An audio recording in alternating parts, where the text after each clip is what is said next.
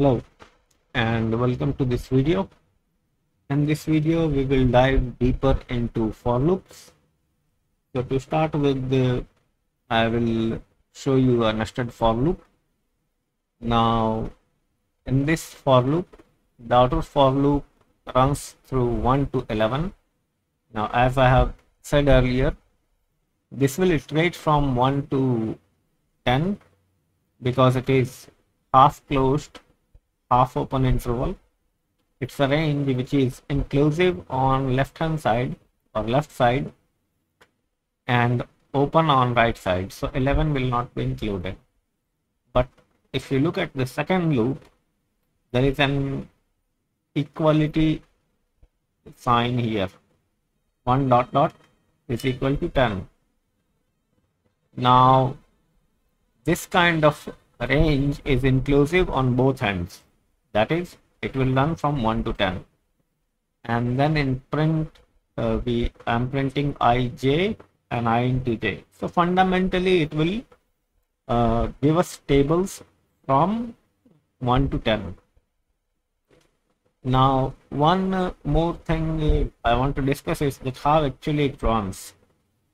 So first, when the code will start, it will go to line number 2, that is this line, and I will become 1. Then it will come to this line and j will become 1. And it will print 1 into 1 is equal to 1. After this, at this point, j will be incremented and it will become 2. And then it will print 1 into 2, that is 2. And it will continue till j becomes 10. It will become 3, 4, 5, 6, 7, 8, 9, 10. I will print 1 into 1, 1 into 2, and so on till 1 into 10. At that point, j will become 11. Now, since j will become 11, it is outside this iterator range. So, the loop will not continue. The inner loop will not continue. By inner, I mean this one. So, now it will come here. Now, I has remained 1 through this looping of j. I remained 1. J changed from 1 to 10. Now I will become 2. Now when I becomes 2 and inner loop is set again, j is restored to the value of 1. And then it will again continue from 2, 3, 4 and it will print 2 into 1, 2 into 2 and so on. So that is how nested loops work. Let's run this program and see. So you see, first it runs like this and then I becomes 2, j iterates from 1 to 10, I becomes 3 and so on. So at the end, if you see, it would print up to 10 into 10. Now all the loops which we have seen till now have operated on a single variable. But sometimes you might want to iterate on 2 variables. So for example, we could run 2 parallel loops like this. Let's say we have range 1. Range 1 is 1 to 10. And we have range 2, which is also 1 to 10. Now what you can do is you can take a tuple here and you can say range 1 dot zip range 2. Now this is quite similar to zip function of Python. In Python also you zip 2 different ranges and you get 2 variables to loop over those. Okay, so you can say print 11 and then you can say print this for me. So it will print 1, 1, 2, 2, 3, 3, 4, 4 and like that. So yeah, let's run this. So you see, this is how you run 2 variables in a loop. Okay. Now, one more thing is that how do you break out of nested loops? Okay. So let's go here. Let's get our old code. So suppose I'm running two loops and I want to break out of inner loop. How do we do that? So suppose I want to print only tables up to 5. So I can say if I greater than 5, okay, we can have a variable let flag is equal to false. And here I can say flag is equal to true. And after this loop, I can say if flag break. Okay, this flag has to be immutable. All right. So now, if j becomes sorry, I becomes 5, this flag will become true, and it will break. So let's run this. Okay, there is some error. Okay, j unused variable j. Is there any error? No, it's a warning. Okay, we are not printing it. It's not println. Print ij. Okay. And run this. Do we save it? So it prints from 1 to 10, then it goes up to 5. Oh, it should not have gone to 5. If flag is true, if I becomes greater than 5, then flag should be true. If flag is true, then it should not have printed. Okay, it has not printed. So what has happened is it has not printed more than 6. So what happens here is I becomes 6. So 6 is greater than 5, flag is true. And then it prints that 6 comma 1 it prints. And then flag is true. So it will break. But for the value of 6, it will continuously run this. Okay. So if you want to do this, you need another break here. Then it should work nicely. So you see now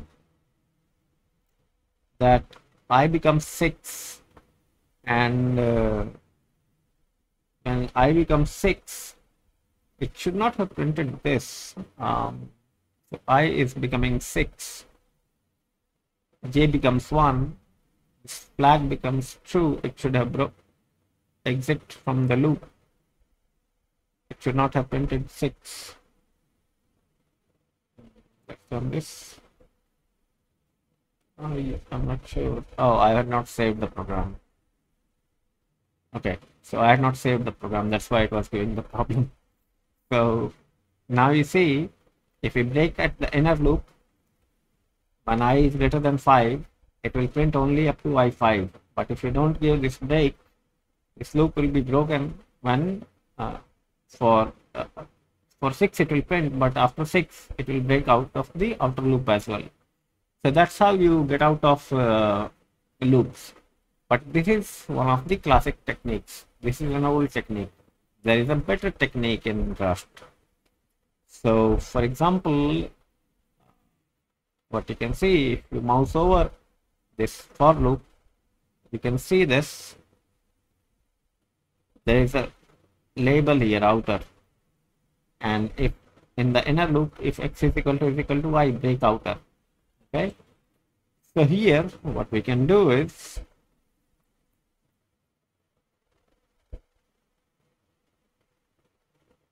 we can remove this. Sorry, don't need to remove that. So we can say that break outer. And here we can say outer. So let's see how it behaves. We don't need this also. We don't need this flag anymore. Let's see how this works out, right? So you see, it behaves the same way. It breaks out of the outer loop. Okay, and you might think that it is a jump, but if you look at the description, it is not really a jump. It is not really goto. Okay, this is not a goto. Says in the documentation. Okay, so this is how we can break out of deeply nested for loops to arbitrary outer loop. And it's a very niche technique. You don't need to do the flag nonsense. The flag nonsense trick is actually used where this label based facility is not there. For example, in C you can use goto, but that's a bad idea. So it's a very neat feature of Rust that you get to break out of inner loops very easily. So we have covered quite a few things here.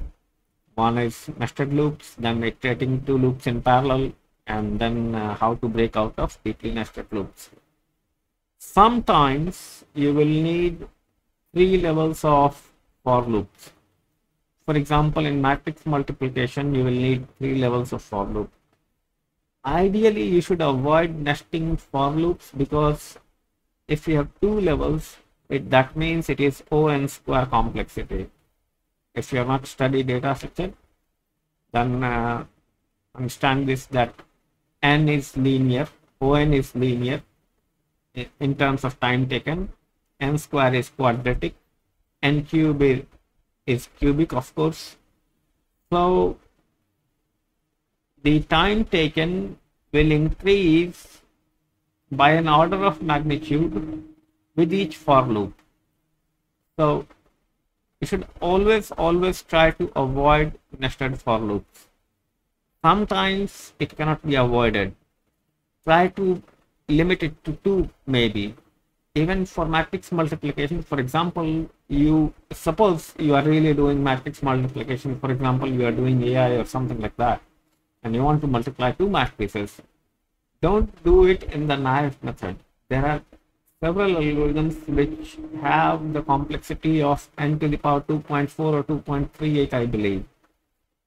Now you think that n to the power 3 and n to the power 2.38, it's not much of a difference. But trust me, it's a lot of difference.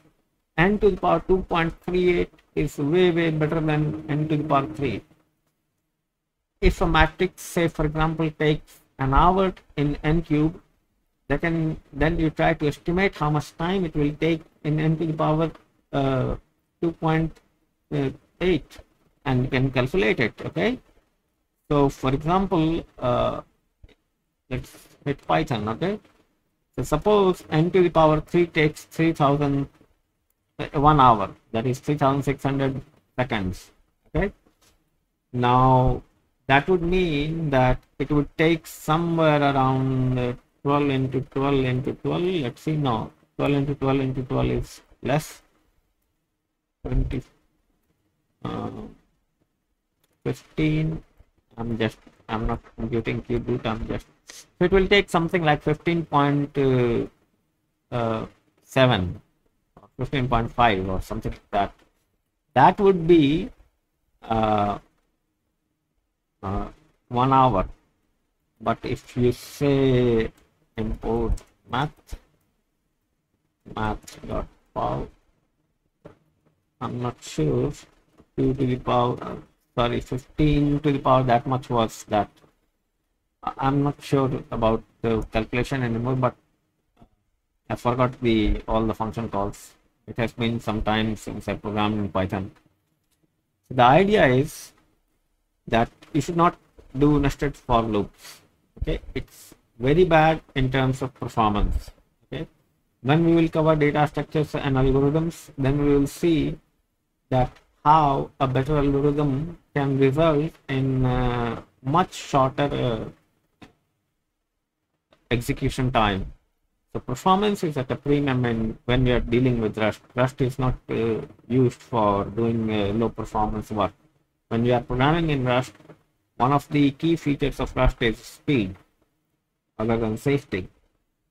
So safety and performance are key features of Rust.